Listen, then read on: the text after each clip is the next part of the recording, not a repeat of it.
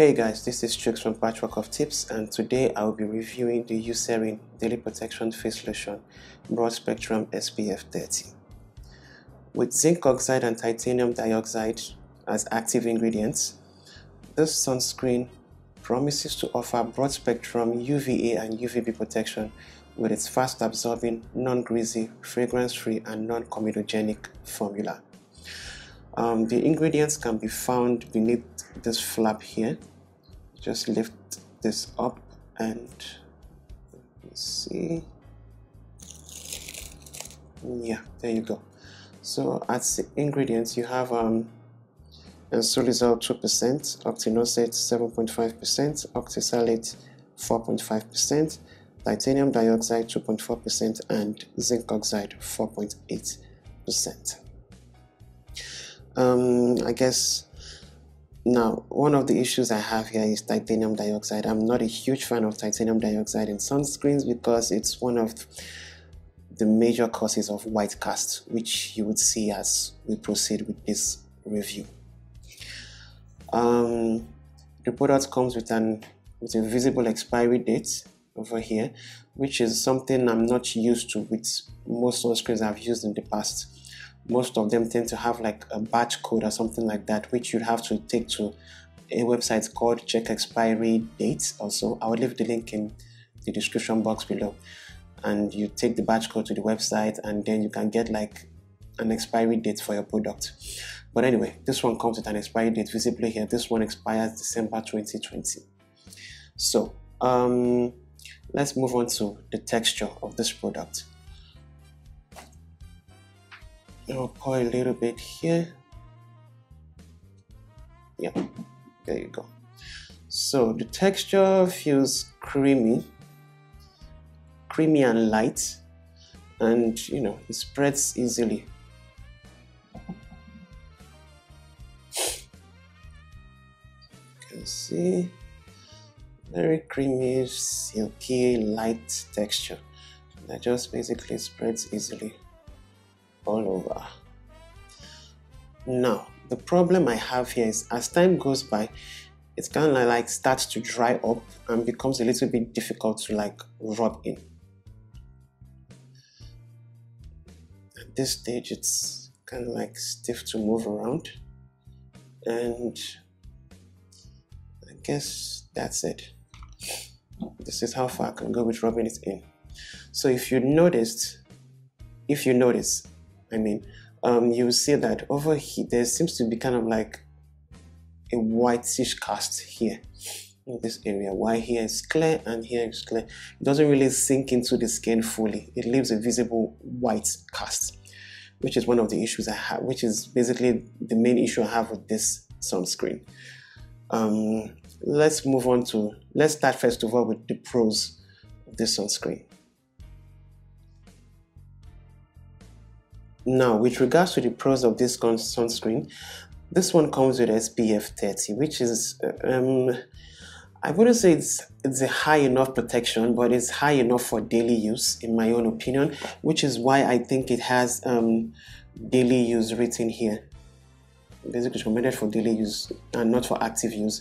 So it's good enough for basically if you just wake up in the morning, dress up, and you go to the office, and you're in the office like 6 o'clock in the evening and you leave the office. So it offers you that kind of protection, but it doesn't offer enough protection for those of you who might be working outside all day.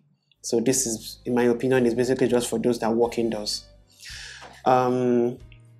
So it offers a protection of SPF 30, which also comes with broad spectrum, meaning it protects against UVA and UVB rays at the same time. Price factor. I got this bottle currently goes for $7.58, I think, on Amazon US, and for 118 mils, I think it's quite affordable. Over here in Nigeria, I got it for 5,500 naira from Allure Beauty. I checked the website and I think they've either gone out of stock or they've noticed that most customers have complaints about it and they've taken it down. So it's no longer available on Allure Beauty. For those of you that have issues with alcohol in your skincare, this product doesn't come with alcohol. As you can see here, there's no denatured alcohol listed in the ingredients, so you should check it out. Like I said previously, it has a clear-cut expiry date so that you know if you still have a lot of time left for you to use the sunscreen or if it is close to expiry. Personally, I don't go for sunscreens that have 1 year left on them. I prefer maybe like 2 years or 1 year, 6 months left. 1 year left, I'm not really a fan of that. So it depends on what you want. This is a mixture of chemical and physical sunscreens. So in my opinion, the photo stability should be high due to the fact that it included zinc oxide and titanium dioxide in the formula. And most importantly, in my opinion, when the few times I've used this on my face, it doesn't sting around the eyes. My eyes don't water up when I use it, so I think it's really great. Though I've seen comments on the web, people complaining that when they use it around their eyes, it actually stings. So I guess it's like a person-to-person issue. What reaction I might have might not be the same for you, and you get my point. So moving on to the cons of this sunscreen. Now, with regards to the cons, one of the major cons, like I previously explained to you guys, is the white cast. The white cast is quite terrible, and sometimes it looks purplish white. Like when you use calamine lotion, that's basically what it looks like, and I'm not a fan of that. And most people walking around tend to look at you and wonder if maybe you have, I don't know, one of those diseases that require you to use calamine lotion on your body. The white cast is just, this is like five minutes after I applied it, and it's just there. It doesn't disappear at all. It's still, you can still notice the white cast.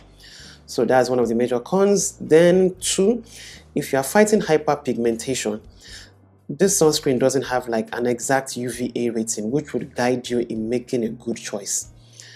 So personally, I stick to sunscreens that have an SPF of 50 plus with a minimum UVA boot star rating of 3 stars, or they must come with this UVA with a circle logo that you tend to see on sunscreens. The UVA with the circle logo tells you that that sunscreen has a third of the SPF protection in UVA protection.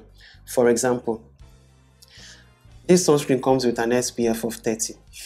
If it had a UVA logo that had a circle on it, that would mean it offers UVA protection of 10. So basically for me, if you're fighting hyperpigmentation, this SPF 30 is fine, but what is the UVA protection rating for it? It doesn't really say, it just tells you broad spectrum. So protection that you're getting from UVA for UVA might not be really that high, and you might just be wasting your time with it if you're having hyperpigmentation. Now, sorry about that, I've got a cold.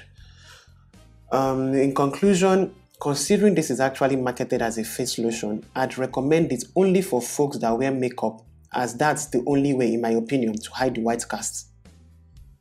So you just use it on your face, and afterwards you apply like makeup over it, and hopefully that should fix it. I really don't know. I've never tried it before. I don't wear makeup. The least makeup I wear is a primer, and the primer, I wear a primer because just for the mattifying effect. It's a transparent primer, so I wear it just to mattify, my oily skin.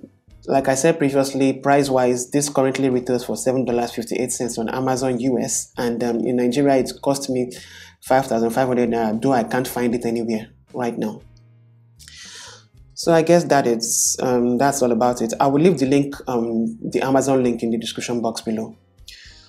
So that's all for now for this review. Thanks for tuning in, and if you appreciate this review, please don't forget to hit the like button and also subscribe to my channel for future updates. Thank you very much.